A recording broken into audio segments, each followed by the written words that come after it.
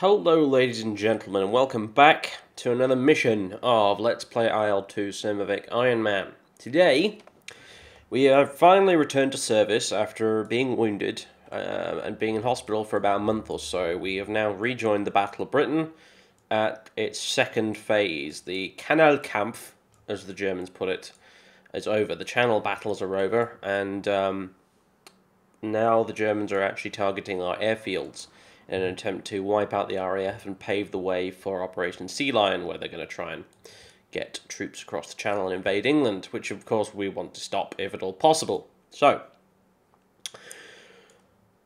what we're doing today, because we've been promoted to flying officer, we are now leading Yellow Section of our squadron. We're now in charge of Yellow Section.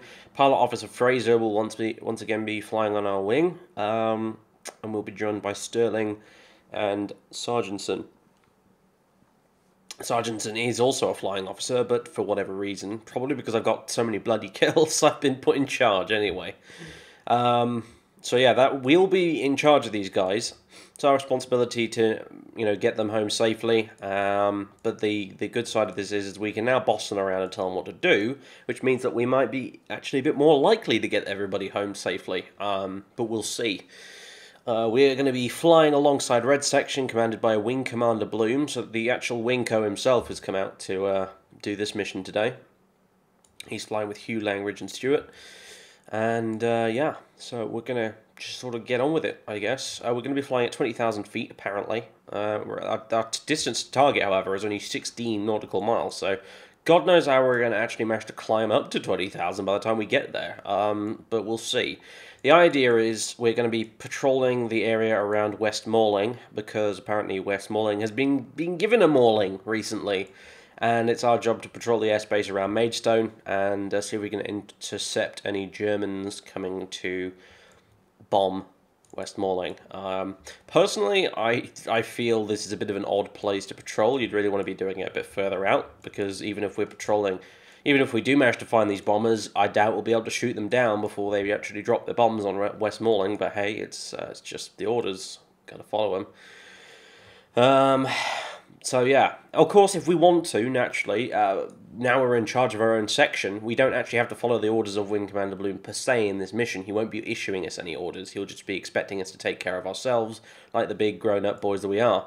So I could, in theory, if I wanted to, say, sod the mission objectives and fly a bit further over this way and try and intercept them as they come across this way. However, that would leave us without the support of these four here, so I'm probably going to stick fairly close to these guys regardless. Since there's 8 of us going up there, that means there's probably going to be a heck of a lot of Germans on their way. I've been doing some reading, actually, on the subject of the RAF and the Second World War, and certainly during the Siege of Malta.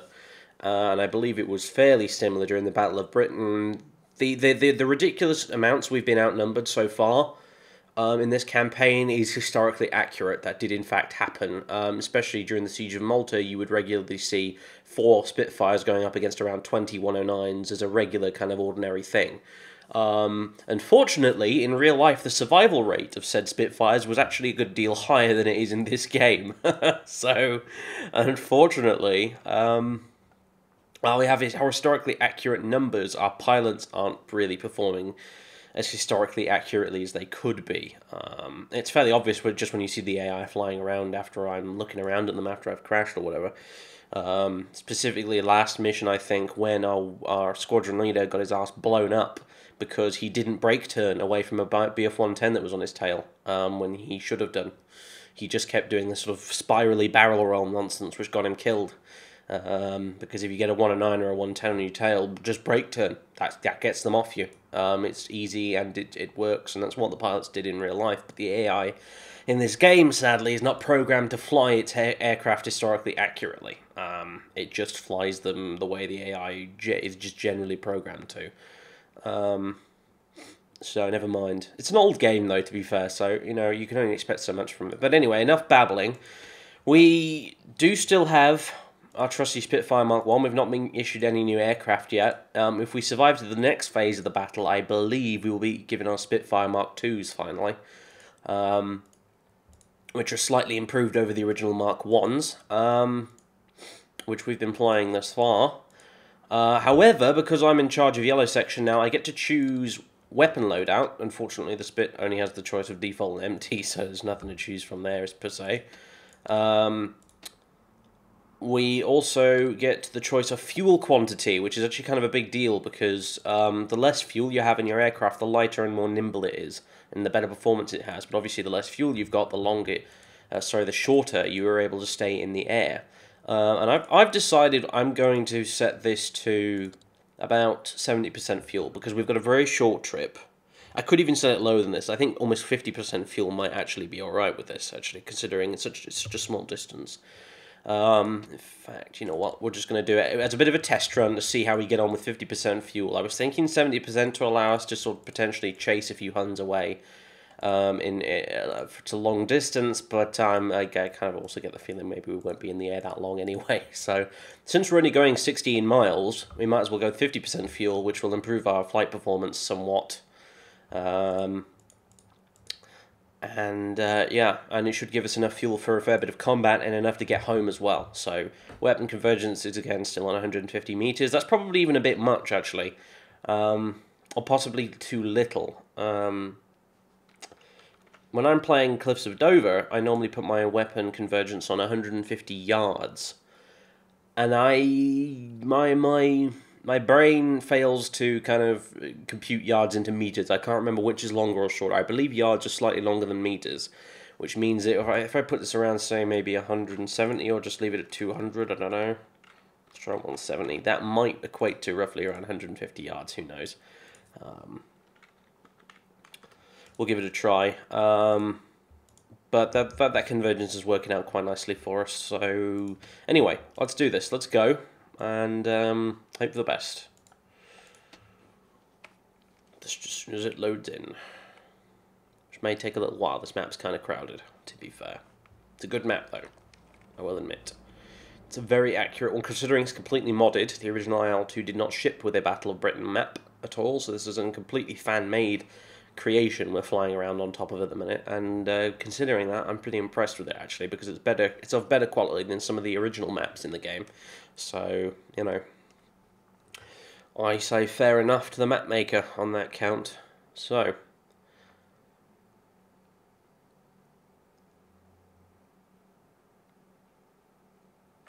alright, here we go. Okie dokie, right. So on the ground, I've adjusted my track IR settings so that it's a little more sensitive, so I can actually lean back and look behind me and lean up and from side to side and whatnot, a little bit easier than I could before. Let's get our engine started. Luckily, I don't believe this game actually has any kind of... This game doesn't have a very advanced engine management system in place in the same way that Cliffs of Dover does, so I don't have to do things like open the fuel cock, which you can just see down there, flip the magnetos and so on and so forth. I just have to hit the I button and it'll start everything up for me, which I guess is nice. I don't believe I have to wait for the engine to warm up either. Normally, in a real Spitfire, you would wait for the engine to warm up to about 40 degrees oil temperature before you actually got going. But we don't in this game. These guys are cheating again, using their flaps at positions that the Spitfire can't actually do, because the Spitfire just has an up and down position. It doesn't have anything in between. It doesn't use an incremental sort of hydraulic switch like they say the Hurricane does. Speaking of which, do we have any with us? We do have 3 Hurricanes. That's a bit of an odd number, but fine.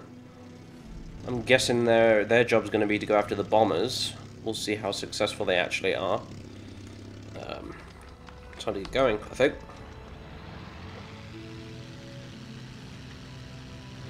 If I can just sort of keep track of where the runway is because of this dodgy texture. But I've complained enough about that, I think. Airborne roundabout now, I think. Yep, there we go. Let's keep going, make sure we're actually in the air before we put our wheels up. There we go. Make sure our prop pitch is all the way up for takeoff. We can lower it once we get into a sort of cruising speed. Although we're going to be doing a lot of climbing, so I might just leave it on 100%. Again, I still haven't done those tutorials I was talking about, but I will do soon, and in one of those I'm going to explain how the prop pitch works and what it actually does and what settings you should use. So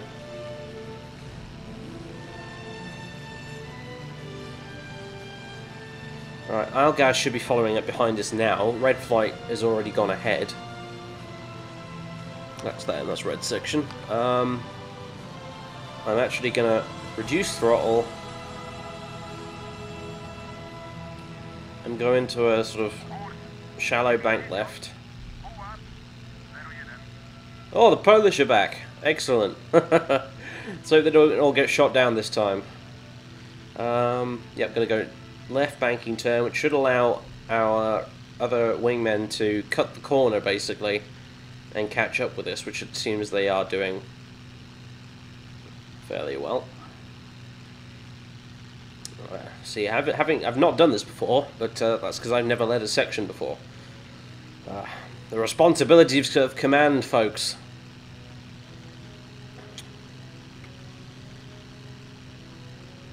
Actually, going to lower my prop pitch a bit to 80% before we start climbing. I've learned a lot, actually. His famous last words, I know I'll probably get shot down now or something, but because the AI in this game is still pretty brutal, I have to be honest. But I've been playing lots of Cliffs of Dover online against human opponents, actually, very recently. It's become a sort of evening ritual for me now. I play that quite often. And I've learned a lot in doing that, actually. Not only about different planes, about how they work, about things like prop pitch, fuel mixture, even the geography of southern England, actually, if you can believe it. Right.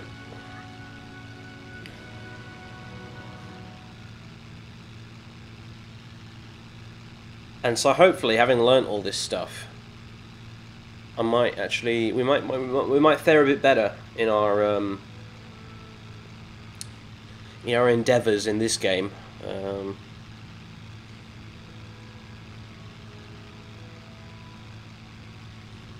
But we'll see. Yep, they're catching up. Not terrifically fast, but they're catching up. Let's lower down to 50%. Lower the prop pitch as well. 70. Come on, fellas. Time to catch up. Right then.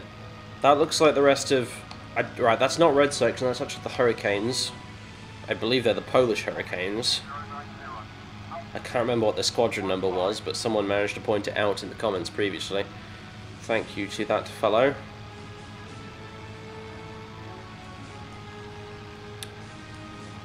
Let's see. Yep, I do have my old little GPS map here to tell me where I need to be going, thankfully. I can probably navigate without that, actually, because when you play Cliffs of Dover, you don't have a GPS map thingy like that to tell you where you're going and stuff, so I've gotten used to navigating without it, to be fair, but we'll keep it on for now. I'm going to go 100% prop pitch, 100% throttle. I'm going to open the radiator and we're going to start climbing like a madman.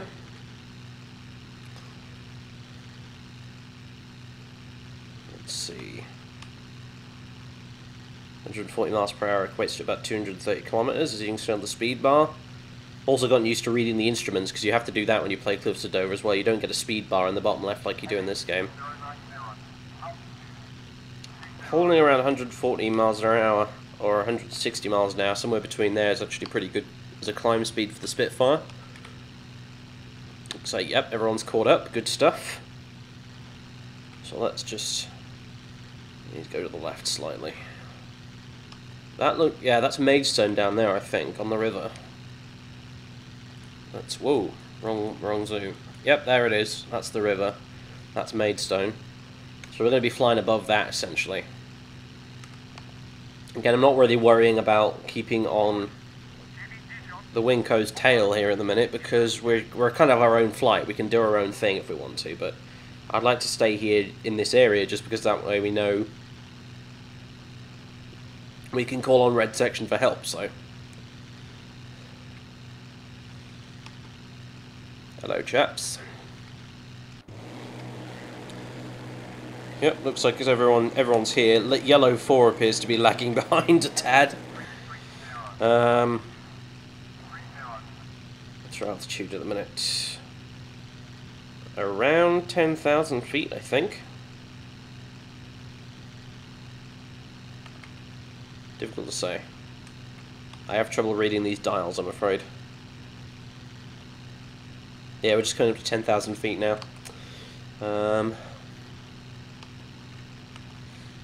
So we're about halfway there because we need to get to 20,000 apparently.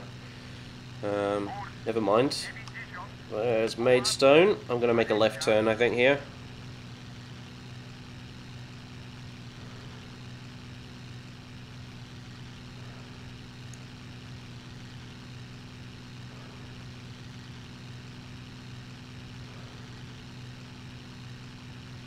And this will be it for now, I think, until the Germans show up. We're just, yep, that's Westmoreland down there. We're just going to be patrolling around. What it can show you, I suppose, for now, is that we can now do some things. Let's see. It says white flight there, I believe, because it's using, I think, Russian section colours, because the game is Russian, and originally it was just Germans and Russians in this game. You couldn't fly anyone else. But this, when I hit white flight, that should actually be yellow section. So, let's say I can tell them to attack fighters, bombers, attack my target, target all, cover me, all that sort of stuff. Let's go with tactical. Let's go with... Formation tightness is pretty good. Historically, the RAF, at the beginning of the battle, actually used to fly in very close formation, which was a very stupid move, actually, because that meant that people were concentrating too much on trying to stay in formation and not enough on actually spotting targets. So we'll leave this fairly loose like it is now. However, I'm going to change formation to finger 4. Now we should be able to see these guys changing position in the formation, which they are doing. Excellent. There we go. Finger 4 is a pretty good formation. It was originally a German one, but the RAF adopted it as well, eventually. And basically the way it works is, if you look at your hand, and you imagine each of your fingertips, if you hold out your hand in front of you, basically, and keep all your fingers together, and you look at your 4 fingertips, imagine each of those is an aircraft. So you've got this sort of lopsided V shape, where you've got the leader in the middle, and you've got 1 on his left and 2 on his right, or 2 on his left in this case. Yeah, yep, there we go. Now the idea here is that the tail end Charlie, the guy at the back, in this case yellow 4 over there, and just behind me there. His job is to keep an eye on everyone else in the formation's 6 o'clock. He's basically keeping an eye on our tails to make sure no one's diving in on us. And the reason this formation's pretty good is because he's at the back there, which means it's very easy for him. He's at the back and he's on one side, which means he only has to look in one direction, sort of this direction for him, to be able to see everybody. He doesn't have to keep swiveling around and looking in different directions to make sure he's A, in formation, and B, checking on people's 6. So there you go, bit of trivia for you. Not that it makes much difference because the AI, it's not gonna help me much in this unless I deliberately tell the wingman to cover me, which I probably will do. But even then, they're a bit useless sometimes. And looks like we've strayed a bit too far away from our target here. Yep. Wow, it's such a short bloody distance. It's difficult to say, isn't it? Sometimes. Let's have a look at it. How's fuel doing? We've got, I'd say maybe around a third of a tank left, but that should be okay. I think we'll want to reduce throttle though. Reduce prop pitch, there we go.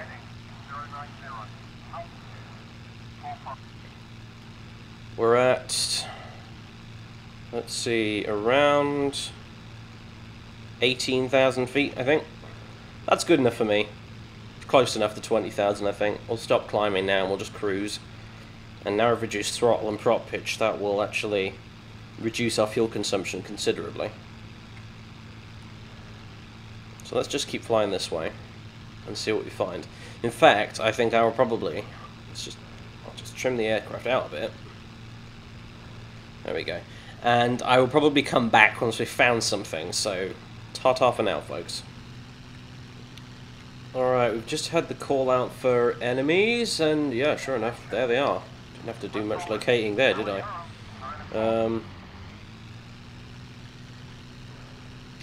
Alright then, well, wingman cover me. Fight, flight, yeah, attack fighters, wingman cover me. Let's get him. Looks like red section have already gone in for the kill. Might as well join him. Although I do want to make sure there's no other visitors up at this altitude coming to say hello. There's the bombers here, but hopefully the Hurricane should deal with them. That's their job after all.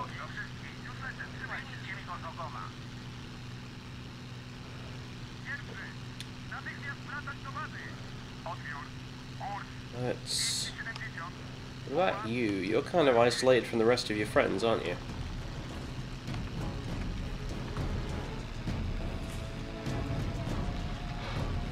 Alright.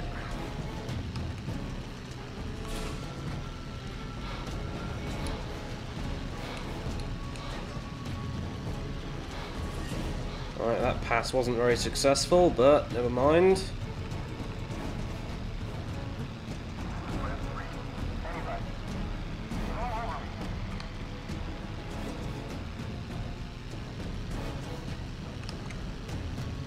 Back around after him again. See if we can try our luck this time. Oh boy. Whoa!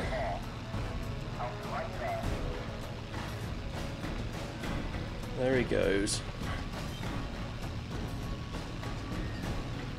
See if we can bounce him again.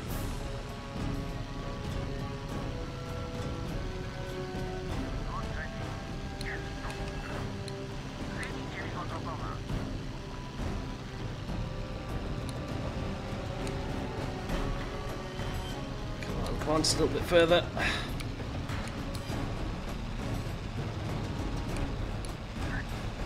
Oh, very nice hits. Be surprised if he survives that. Right. Still with me? Wingman? Fraser? That's his name.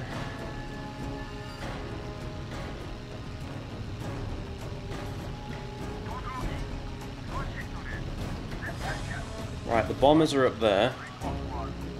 We've got all fighters over here. Disengaged slightly, I think. This must be Fraser. I think this might be Fraser here, trying to rejoin with us. You know what? All of White Flight. Rejoin, if you can.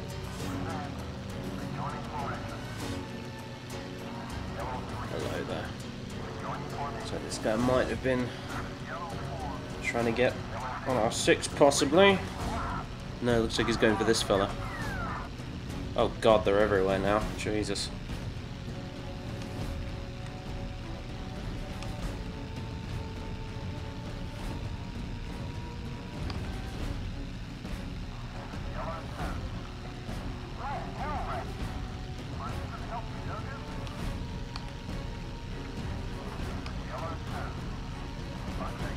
Let's see. Enemy aircraft destroyed. Alright, that guy we shot earlier went down, that's for certain. Thought he might after that riddling we gave him. Alright, that guy's dived down. Let's not worry about him. Let's worry about the ones that are above us still.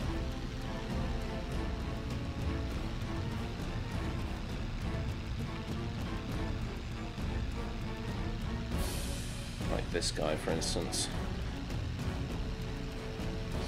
Or these. Oh, hello. Looks like he's trying to come back up. Well, we'll see about that, shall we? Ah, never mind. One of his friends got to me first.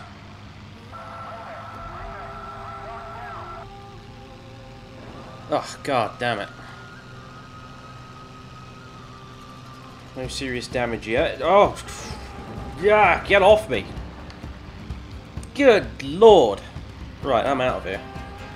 Help.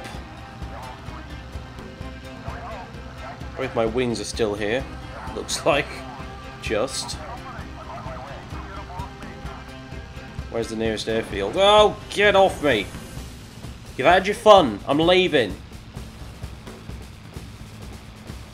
No, he's overshot. Right. Oh, are you going to fly into my guns? No, not quite. I couldn't possibly be that lucky, I don't think. Alright, nearest airfield should be over here, I think. If we get to West Malling and maybe try and put this down. So we picked up another wound, though. Good grief. Screen's all pink. Oh god, here we come again.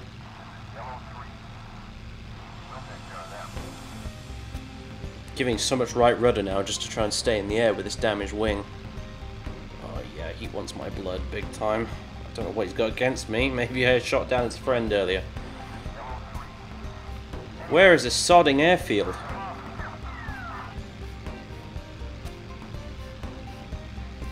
On the bright side, hopefully I'm going slow enough for him to overshoot me. Great, now I'm over a forest. That's not what I wanted at all. There's the airfield, right, okay. Gear down. Flaps open. Let's see if we can do this. Okay, that's not the airfield I'm headed towards right now. That's something else entirely.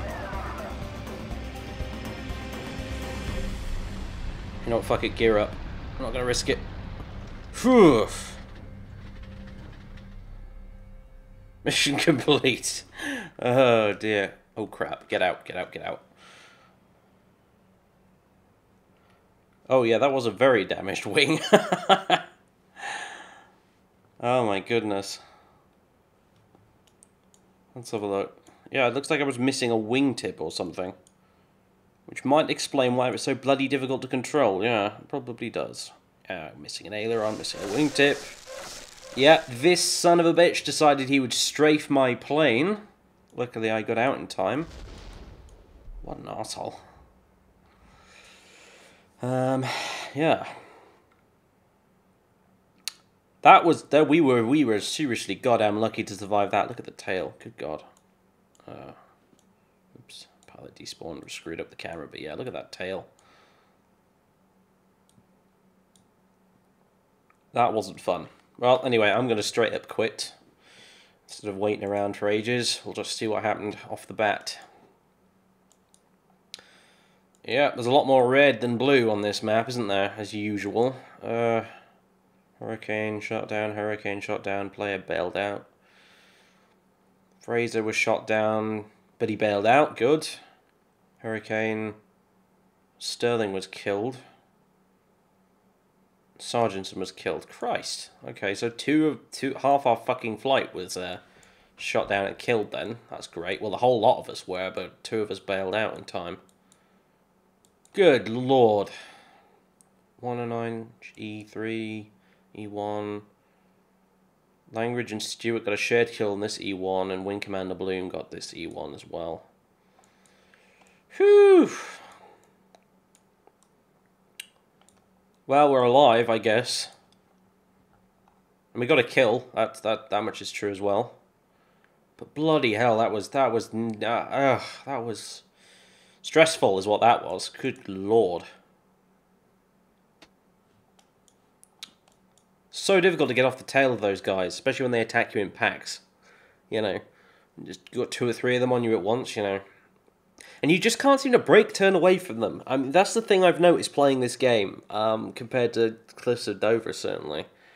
I think the 109s in this game actually turn a bit better than they really should, and certainly did in real life. Because if you look at pilot memoirs, you know, like diaries written by the pilots themselves and interviews with them years after, the Spitfire pilots certainly, they would always say, you know, if I got a 109 on my 6, I would just turn away because the 109 couldn't keep up with you in a turn. But in this game, they totally can, I think, as I've demonstrated numerous times previously. Or I've brake turned as hard as I could, and the guy just stuck with me the whole way through it. So that kind of annoys me, really. In fact, it annoys me a lot. But I guess I'm just going to have to deal with it. Try and work around it. Forcing overshoots in different ways through barrel rolls and things might be something I have to work on, because apparently brake turning is not going to do it, or at least maybe I'm just brake turning too late. That could also be it, frankly, because the 109 can certainly keep up with you through the beginning of the turn at least, because if he has enough speed. But yeah, still. It looks like our next mission is we're going to be going back to the same bloody place. Great.